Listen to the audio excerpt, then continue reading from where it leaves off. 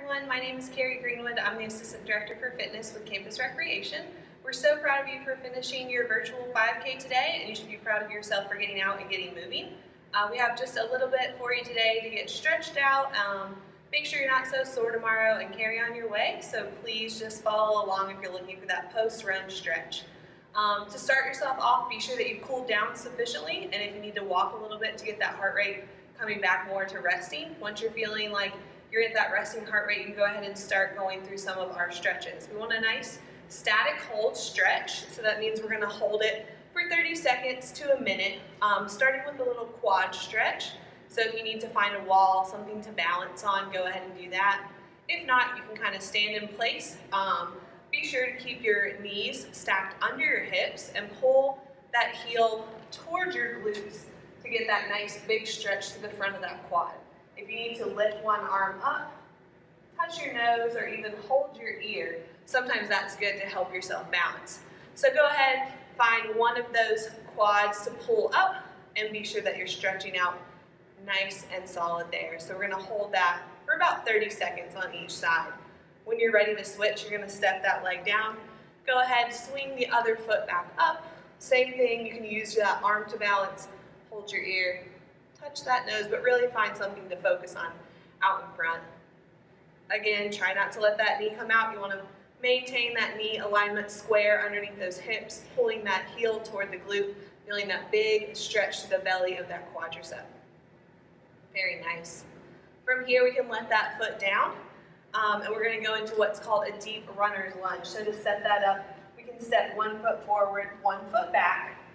We're going to be sure that we have ourselves braced. We're going to drop that back knee down so that we have a 90-degree angle, a 90-degree angle in both of our knees. And then we can hold those arms straight up overhead, holding this big stretch. If we want more of a deep stretch in our hips here, we can let that knee come down, tuck our back foot flat. Arms can stay forward, and now we can press our hips forward into this runner's lunge. Another option here is to take our hands, bring them on the inside of that foot, heel toe out, placing both hands on the inside arch of that front foot. And then we're going to take the same hand that we have our front knee bent, and we're going to reach up, coming into a nice twisting posture. So a little front angle for that. That split stance again. That back knee can drop down, opening into a nice twisting rotation lunge here. Another option here, if you don't want to put that back knee on the ground, you can still hold that twisting posture with that knee elevated. Again, we're trying to hold these static stretches for 30 seconds to a minute, and then switching to the other side. Bring that hand down. You can step back into that push-up position. Bring that opposite foot forward. Again, you can always start at that 90-90 posture, arms overhead. Bring those arms back, gaze to the sky to open the chest more.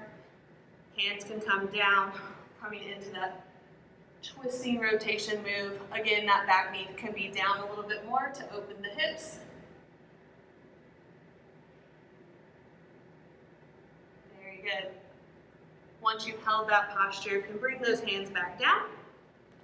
Bringing our feet together now, we're going to take our feet a little wider than shoulder width apart here, sitting back and down. Good, elbows can come onto the inner thigh, stretching the inner thigh out here, almost in a frog position. So again, our hips hinge back, sitting back and down, opening those knees slightly away from the body. Good, from here, placing our hands on the ground if we can, standing nice and tall, bringing our feet together so that we're about shoulder width apart. Maybe we can touch the ground, option here.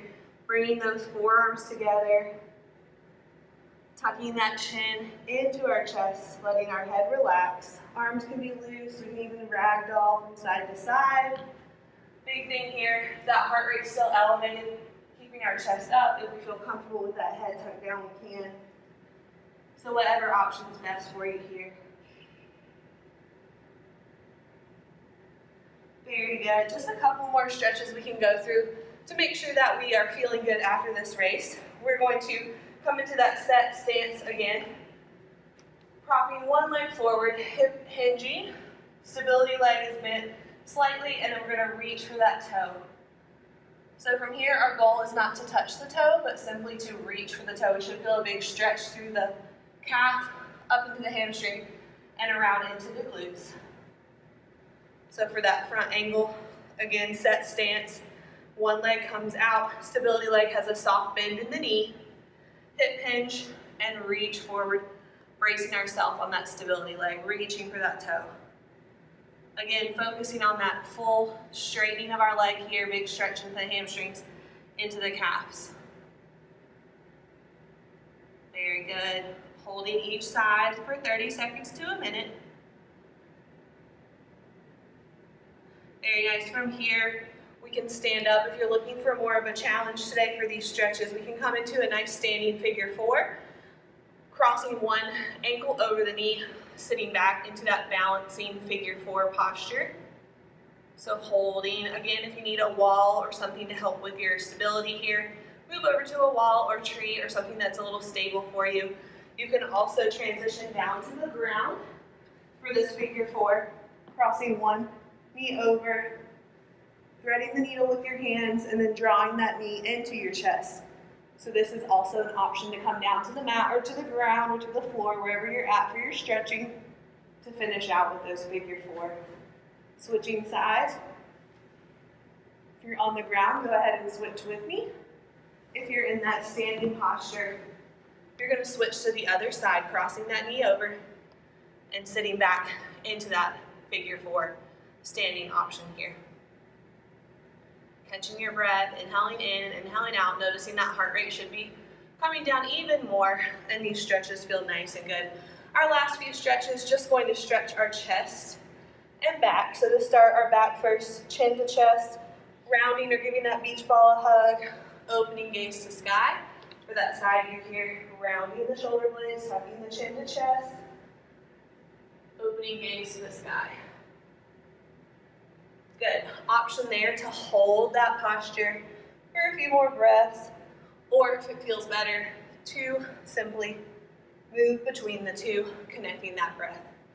Very good. That's the wrap up of our stretches. You can repeat everything that we did a couple more times, but remember, we're looking for a nice static hold for those stretches at the end of that cool down after that 5K. So congratulations, and we hope to see you next time.